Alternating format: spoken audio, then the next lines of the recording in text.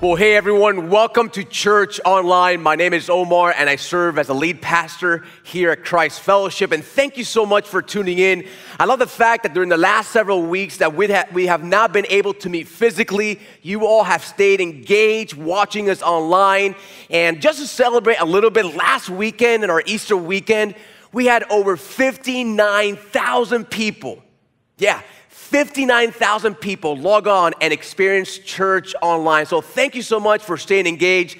And also our small groups, listen, we have remained meeting via Zoom and Google Hangouts, and they are flourishing. They're having a great time studying God's Word virtually. But here's an area that I'm really proud of our church. In a season where it's easy for us to be inwardly focused, listen, we have remained outwardly focused, and we have been meeting the needs in our community.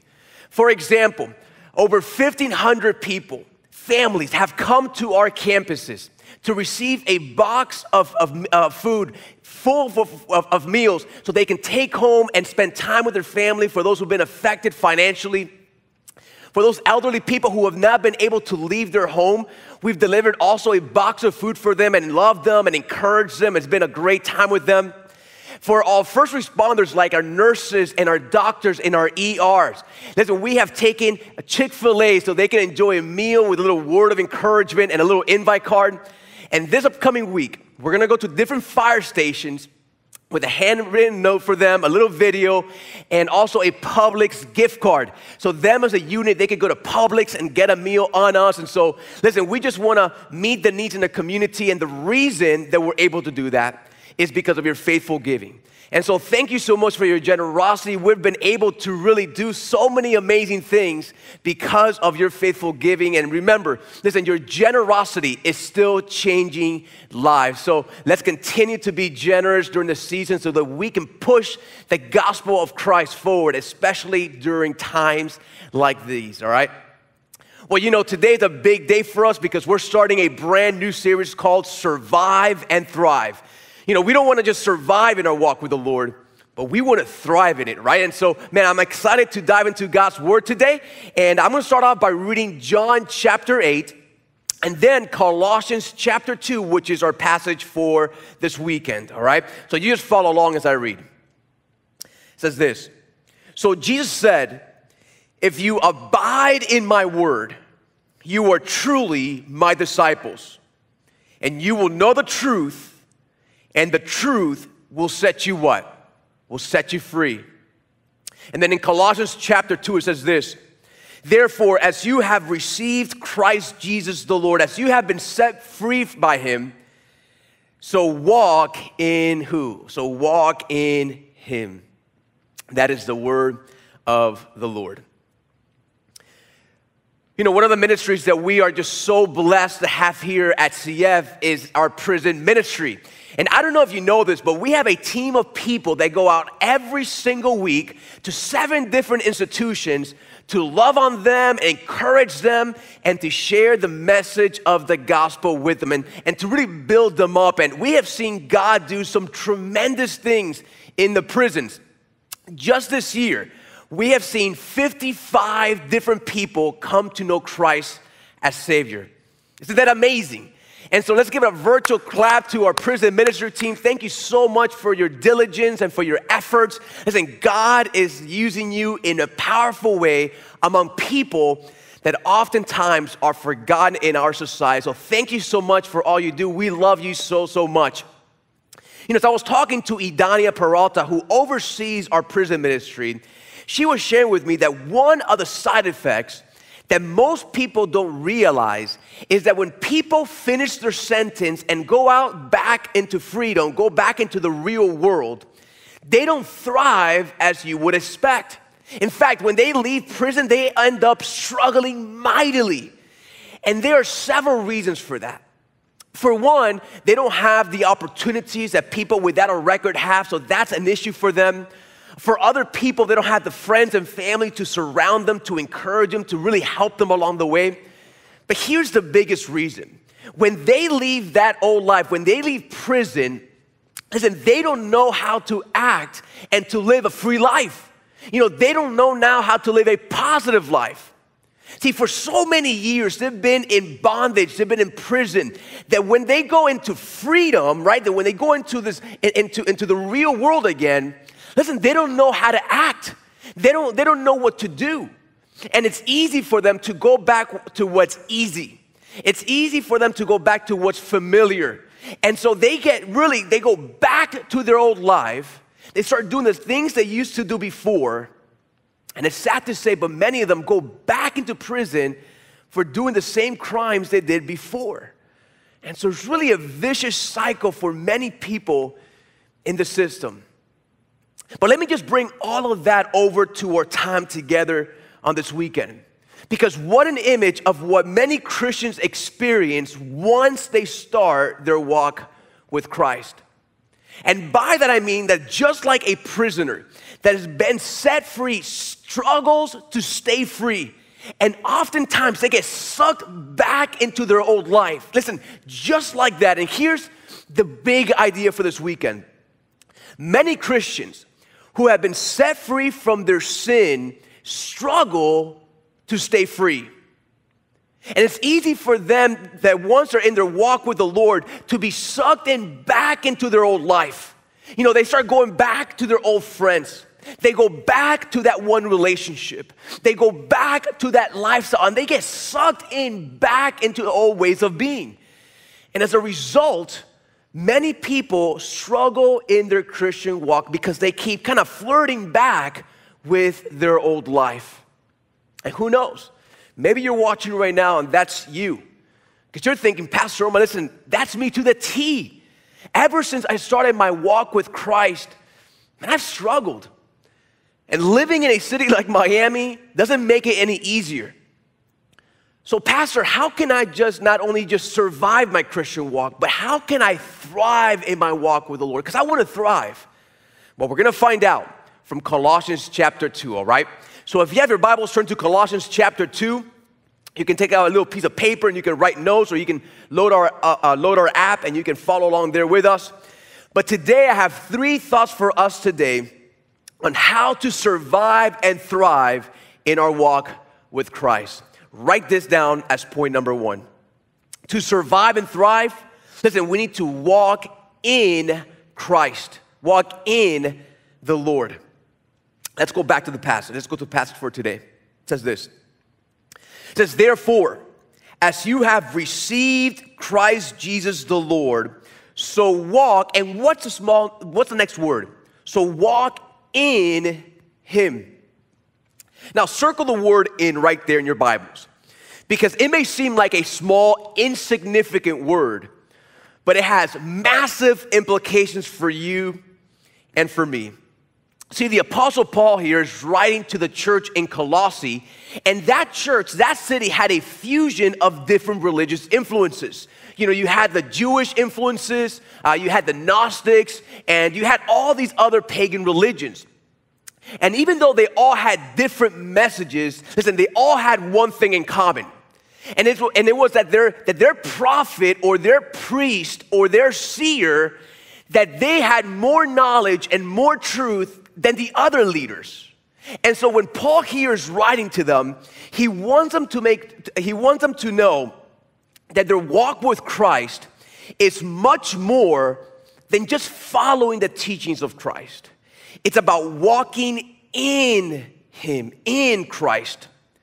See, Paul here is echoing John chapter 15 when the Lord was with His disciples and He looked at them right in the eye and He said, abide in me and I in you.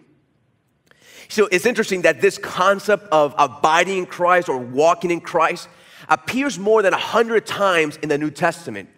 And it's what makes Christianity so distinct compared to all the other world religions. You see, when Buddha says, I know the way that you should go, Jesus comes and says, listen, not only do I know the way, I am the way. You see the difference? He's saying, I am the way. When Muhammad says, oh, I know the truth about God, Jesus shows up and He says, listen, not only do I know the truth about God, I am the truth. And when Confucius says, listen, I know the way that we should live, Jesus says, no, listen, I am the life. And because I am the way, I am the truth, and I am the life, then therefore abide in me. Walk in me. Now, you might be out there thinking, Pastor, how does one abide in Christ? How does one walk in Christ? It sounds just so odd. How do you walk in him? Well, write this down as big number 2. To survive and thrive and walk in Christ, you need to be rooted in Christ. Rooted in Christ. Let's go back to the passage. Listen to what it says.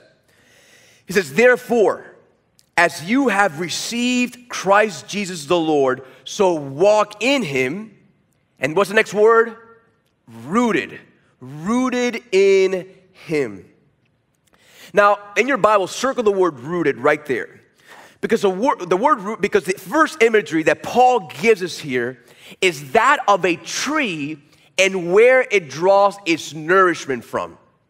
You know, whenever I think of a root getting nourishment, I always think of the trees along the side, the road of Oak Color Road here in Miami.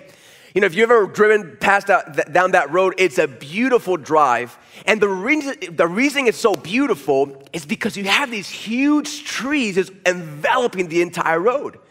But what makes these trees so majestic is not simply just their sheer size, but it's their complex root system where they draw nourishment and they draw strength. In fact, because of that root system, because of that nourishment, they have been able to sustain storm after storm after storm after storm. And so that's the imagery that Paul's trying to paint here, because it's the same way with Christ.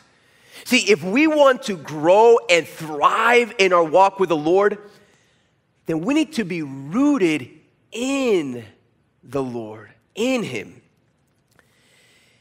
See, folks, in Christ is where we draw the patience in those times of waiting. In Christ is where we draw the wisdom in the middle of those difficult decisions. In Christ is where we draw and experience God's love so that we can love the unlovable. In Christ is where we experience forgiveness of sin so that we can forgive those who hurt us. And in Christ is where we find strength in the middle of the most painful, difficult seasons in our life. You know, this past year, as I shared with you before, the times leading up to the death of my grandmother was very difficult for me. And I remember times that Ashley would come home and I'll be in the kitchen, you know, doing some dishes and cleaning up, and I would just be sobbing there. And I knew that I just needed to go and abide in Christ. And so I decided to pray and fast for 3 days, and I would just go to the Lord and read and pray and sing songs of praise to him. I would just spend time with the Lord. And it's amazing that in the middle of all that, in the middle of such a sad moment in my life, I find myself in him, rooted in him. And family, it's something that, listen, unless that you have experienced it yourself, I can't explain it. You know, to abide in Christ, to walk in Christ is something that's reserved for those who trusted Christ as Savior, who have a relationship with God, that are the children of God. But don't miss what I'm trying to say here, because the Christian life, it's not just about following some rules. Listen, that is dead religion. But rather, the Christian life, it's about abiding, finding your nourishment, finding your strength in the living Christ, in the person of Christ. And not just his teachings, but in the actual person of Christ. See, that's why the Lord said in John 15, he said this, he said, whoever abides in me, and I in him, he it is that bears much fruit. For apart from me, you can do nothing.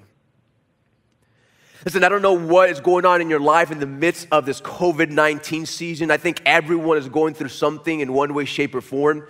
Maybe you've lost someone that you love. Maybe someone that you know is sick and that's been affecting you. Perhaps your struggle right now is financial. Maybe you've been laid off. Maybe a pay decrease.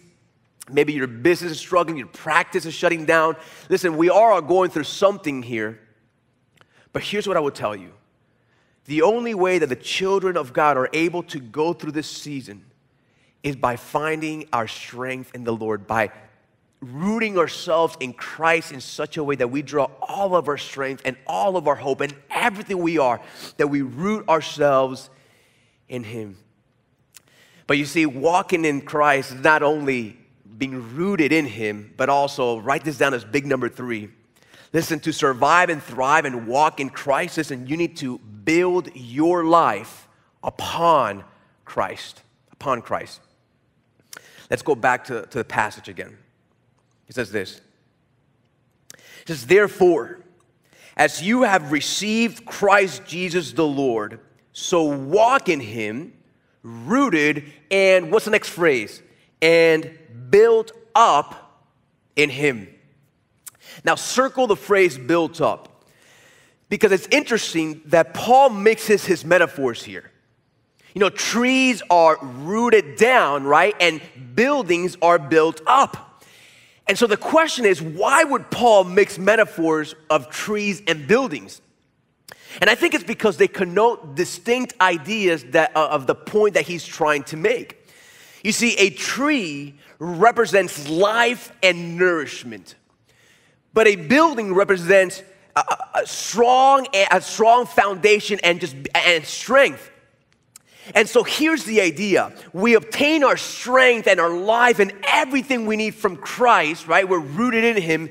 And then, listen, then we build our life upon Christ.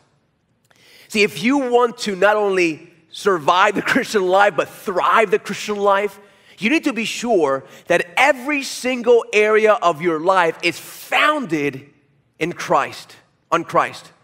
See, this is why Jesus said this in Matthew chapter 7. He said, and everyone who then hears these words of mine and does them will be like a wise man who built his house on the rock.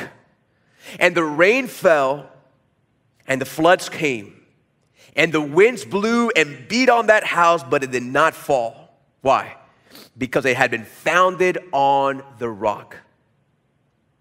And everyone who hears these words of mine and does not do them will be like a foolish man who built his house on the sand.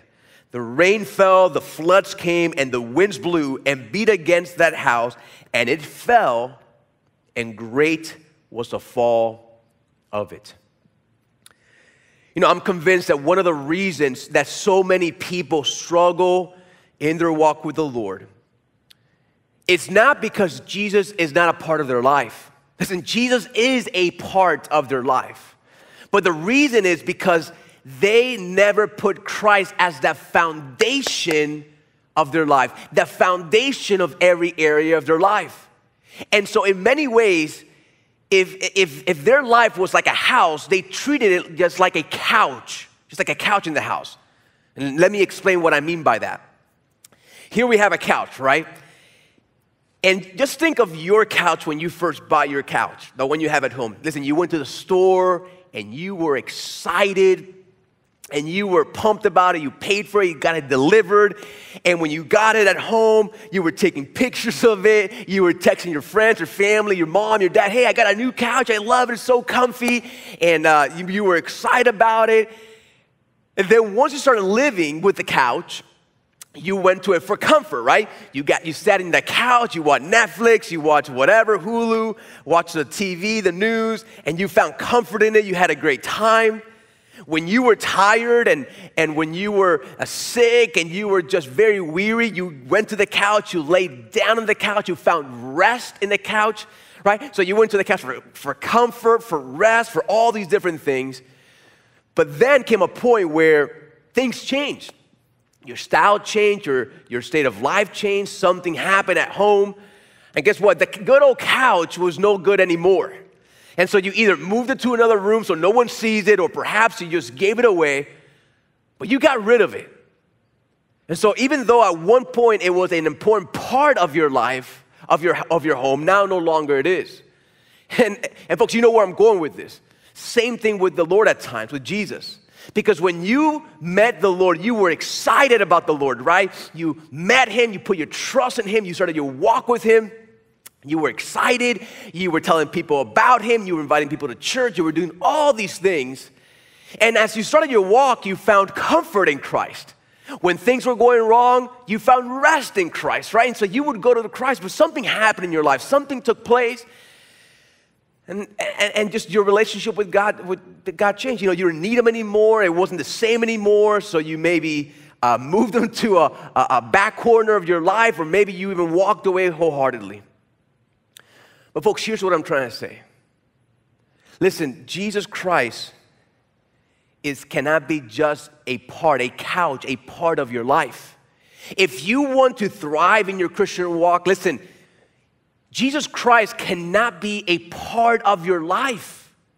He needs to be the foundation of your life. He needs to be the one who holds up everything in your life. Just like the foundation of the home holds up everything inside your home, like a couch or like a TV or everything. Same thing with Christ.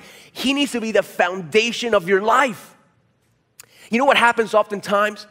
People view the Lord as just a part of their life. They compartmentalize the Lord. You know, in their mind, they have their relationship with their spouse, their relationship with their kids, they have their business, their career, their hobbies, and and the Lord as well. And so he's just a part of their life, but he's not the foundation of your life.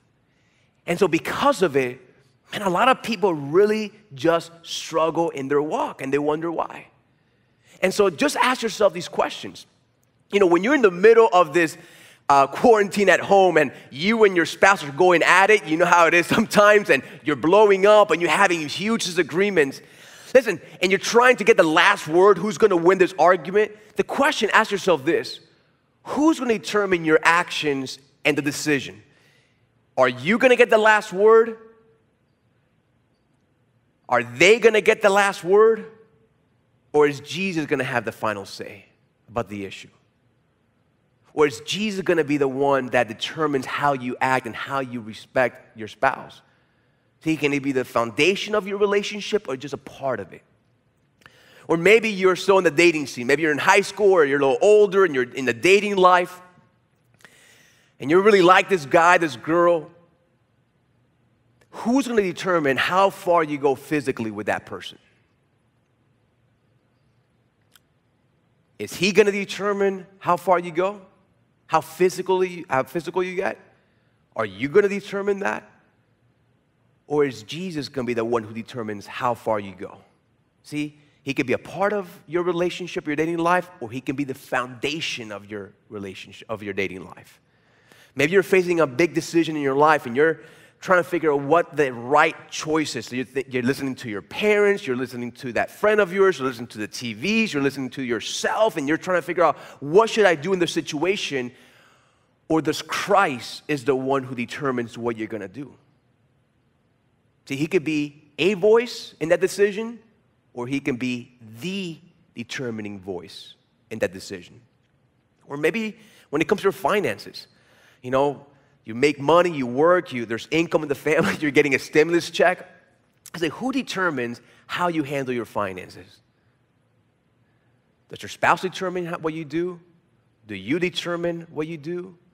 Does an outside consultant, financial advisor determine what you do with your finances? Or is your finances founded on Jesus Christ, and he's the one who determines what you do? So you got to ask yourself these questions. In fact, if you think about those areas in your life that are in shambles, let's just be honest, that you're struggling and things are not the way they were supposed to be, chances are it's because Christ is not the foundation of that area in your life. You probably build that area in your life with your own strength, with your own wisdom, with your own desires. And Christ may have been a part of it, but he wasn't the foundation of it. And here's what happens. Storms do come into life, don't they? A storm will come into your marriage. A storm will come into your family life. A storm will come in with your children. A storm will come into your businesses, into your career. And listen, if if those areas in your life, if your life is not founded in Christ and according to what His will and His desire for your life, listen, when that storm comes, just like the passage says, if it's built on anything else but Christ, it's like it's built on sand and it's going to wash away. It's going to start crumbling, and you're going to start seeing the effects of not putting the foundation of that area in your life being Jesus Christ. And just think about it practically. You cannot honestly expect for God to bless that area in your life if He's not the foundation of it.